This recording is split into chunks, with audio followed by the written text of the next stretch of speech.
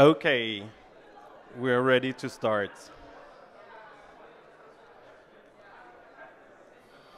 So, hello, I am Shaban Shaame. I'm happy to be here in Lisbon with a good public. Of course, we are at the NFT conference, so everybody here is probably an NFT fan, no hater. Is there NFT haters out there? No, okay. So we'll explore NFT, what do I really own? And this question was touched in the talk before, but let's dig into it. Just before about me, so I'm Shaban Shaame, the founder of EverdreamSoft, a Swiss-based company. Produced Spells of Genesis in 2015, which is probably the first game using tokenized assets on-chain. I'm also the treasurer and co-founder of Blockchain Game Alliance, and since then working a lot in the space, building tools, wallets, and so on. So, decentralized ledger. Let's go back in history, and that was touched in the previous talk. We were talking about land ownership. If we go back in history, before in the prehistory, people were owning things, and it was not written anywhere.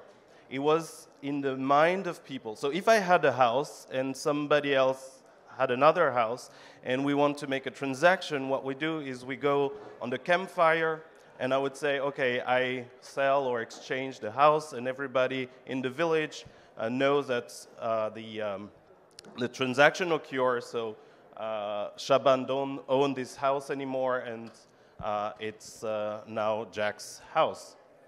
And after that, when not from Alfine, but after that in history, we were able to write ownership in books. And it's still the case today. So banks or notaries, they're writing ownership in books, and it allows us to live in bigger cities. Because you don't have to know everybody's possession in order to live together. So that's what we still do today. And it allows us to live in bigger city because of the invention of writing. And I like to compare the invention of blockchain to the invention of mathematics.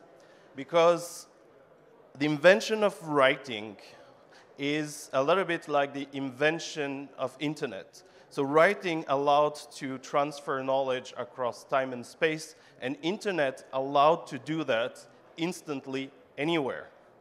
But with writing, you can do mathematics. In mathematics, you can calculate ownership. So blockchain is to internet what mathematics is to writing. So the first idea of NFT or cryptographic ownership was brought by Hal Finney. I think it's a genius. But he had the idea of making trading card game in 1993 using cryptography, which is a little bit what we still do now using blockchain.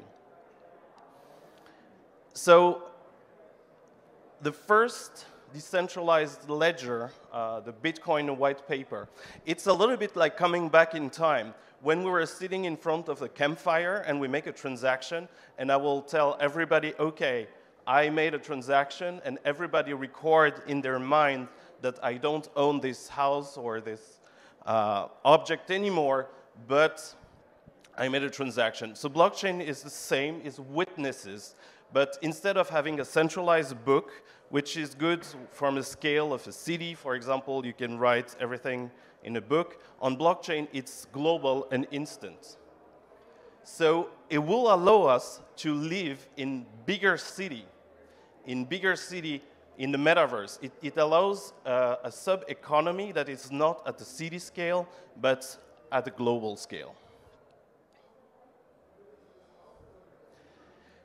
So for the first idea, so when you have a decentralized ledger, so it's very good for money, for currency, but the very first idea of using this ledger for something else than monetary with the Namecoin was the first attempt to bring some art into the ledger. And here is the first transaction, the first way to record an image or something on chain happened on Namecoin. Then on top of Bitcoin came the idea of colored coin. The idea of colored coin is taking a little fraction of Bitcoin and saying it represents something else, like, for example, art or game items or whatever. Then came Counterparty. That was a token layer on top of Bitcoin, a little bit like colored coin, with some other feature. And Counterparty, there was thought for monetary, so to create token, other currencies, sub-currencies. But with EverdreamSoft and Spells of Genesis, we thought, okay, we could use this token, instead of using it for currency, we'll put game items, we'll put art, image, and that's how in 2015 we produced the first cards from a long series with Spells of Genesis. And at that time, we had the player base from the company before, and not many understood what we were doing. So the value added for the player was not big. They didn't really understood. Some made some wallets, but it was hard, and they were not very interested. But we found a new community of crypto enthusiasts who could understand what's behind all this. So for Spells of Genesis, we wanted to represent allegorically events that are happening on the cryptosphere, on the blockchain. And so we illustrated Satoshi Nakamoto, the hack of the DAO, the separation between Bitcoin and Bitcoin Cash, because we thought that the card will stay for long, and we want to embed the story of blockchain itself in order to have them in museum in 50 years. So bringing game item and our experience with game item and tokens, so let's explore what is exactly that you own. So first of all, we mentioned the token, we mentioned the blockchain. So a token is a simple line writing, remember, on a book, on a ledger. And it's a little bit like a property title for a house, for example. So there is a house, which is the asset, and there is the property title that represents the ownership of the house. So the paper is not the house, and the house is not the paper, but the paper says you own that house. So there is a link between the token, the information on-chain, and the underlying asset. And in the real world, we have the notary in the middle who certify that this paper actually represents the ownership of the house. So on-chain, you have a perfect property title, a perfect token. So the token is auditable, non-duplicable, transparent, but the asset, in other hands, that's another story. So around that, if we talk about the value of the Mona Lisa, I think $500 million for the painting. So what makes the value of Mona Lisa? It's not the image itself, of course, because you can buy prints of Mona Lisa for much less money.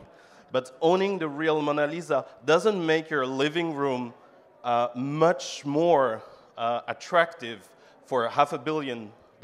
It's the story behind the art, the owning the real piece. So the ownership is more important than the actual asset in that case. So we see it in the real world.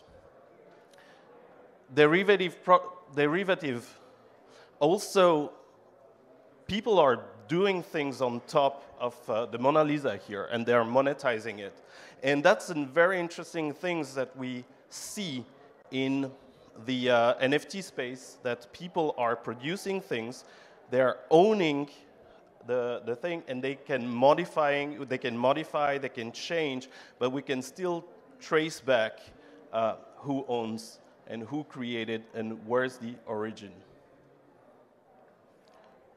So on the NFT issues, I would say that there are still today is, I mentioned the asset is not the token. So the link between the asset and the token can be broken. For example, if I do a fake whatever, the token will be there, it will be transparent, auditable, everything you want, but the asset actually is not real, is not backed by the token. So scarcity, so we said the token we can audit that is truly unique, but nothing prevents me to recreate my unique artwork on another blockchain, on another smart contract. So the tokens will be perfect, non-duplicable, but my asset, I can reproduce it. Also copyright, so I can draw a Mickey Mouse, sell it for a lot of money, and Disney do a crackdown, and they ask OpenSea to remove the art because it's breaking a copyright. So the asset will disappear, the owner will still have the token, but the asset will be gone.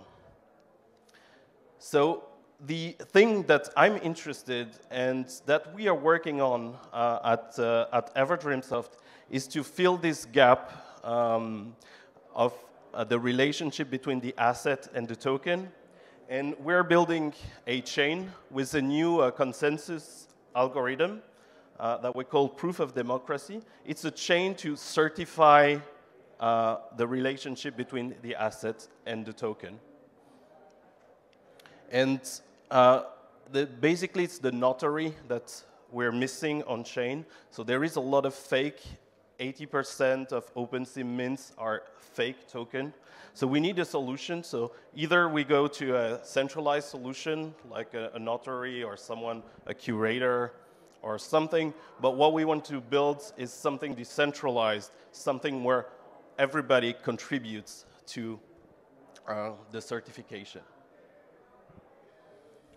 So if you're interested, we are not communicating about the project yet publicly, but if you want some insight, don't hesitate to contact me or to have a look on, on the future of NFTs.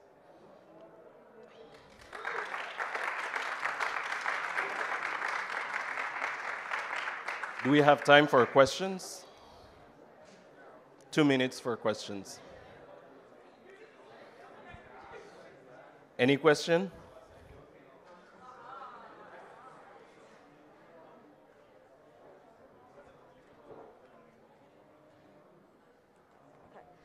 I know you just said, hi, thank you. I know you just said you weren't explain what the new thing that you're working in proof of democracy is and how it works, but can you give some insight?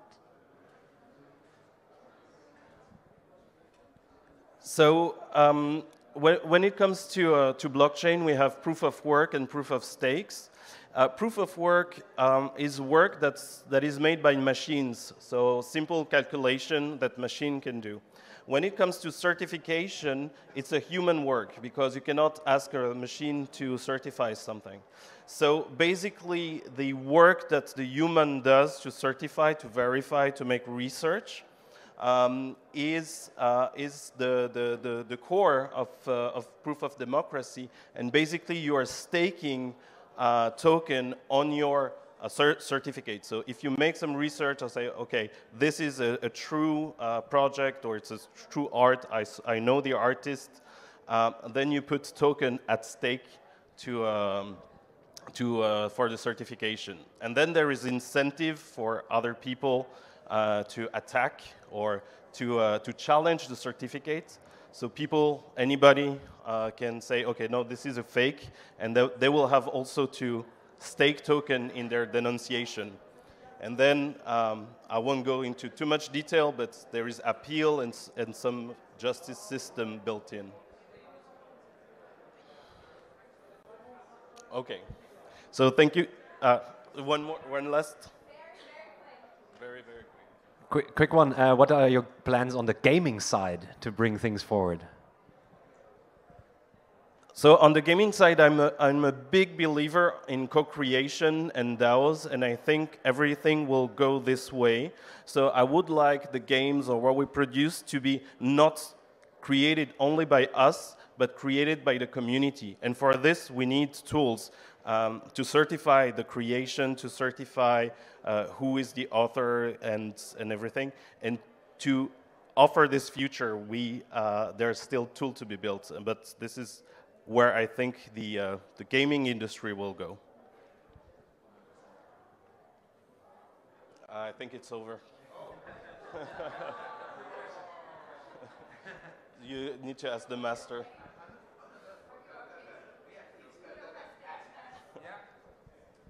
Thanks, guys. Yeah, I was actually wondering, because you started creating something in 2015, if I'm correct. And how is it creating right now in the market we are in with NFTs and all those things? Is there a big difference? Yes, and Theo Goodman will talk about vintage NFTs, which is we are on it. So recently, last year, there was a big craze around the cards that our rarest cards were sold for $50. Now it's selling for around half a million. So we got a huge craze and rediscovery of the first NFTs. So those are very valuable because they're rare. So today's NFT, there is a lot, but 2015 NFT, there is really a few. But Theo is gonna talk more about it. Thank you, thank you. Clap, give him a round of applause. Thank you.